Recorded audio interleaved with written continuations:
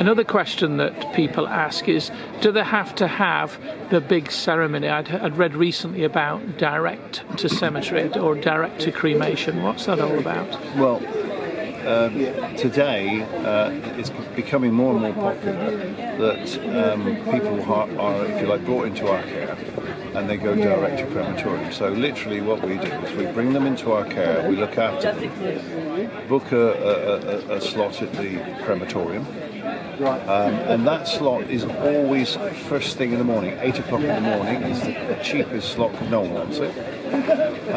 We then literally take them up to the crematorium, drop them off. There's no family, there's no ceremony. The coffin is a chipboard coffin. No one sees it because it's direct to crematorium. And then the next day we pick up the ashes and drop them to the family.